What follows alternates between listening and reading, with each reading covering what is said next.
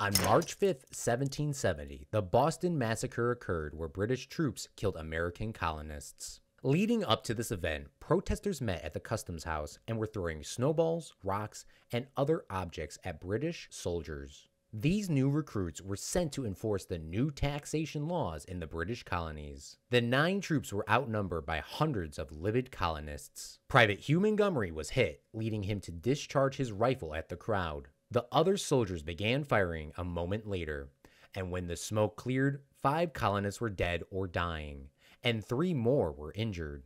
It is believed that the first person to die over British colonization was African-American Crisp Attucks. 5 years later, the American Revolution would begin at Lexington and Concord, Massachusetts. I hope you enjoyed this Claude's History Course Quicks.